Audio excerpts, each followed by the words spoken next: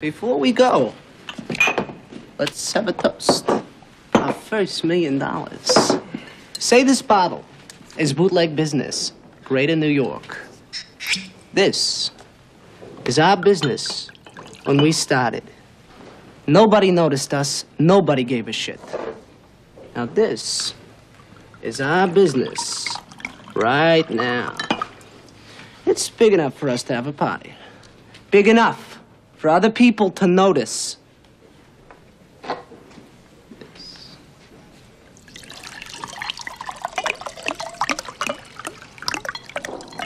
This is where we want our business to be.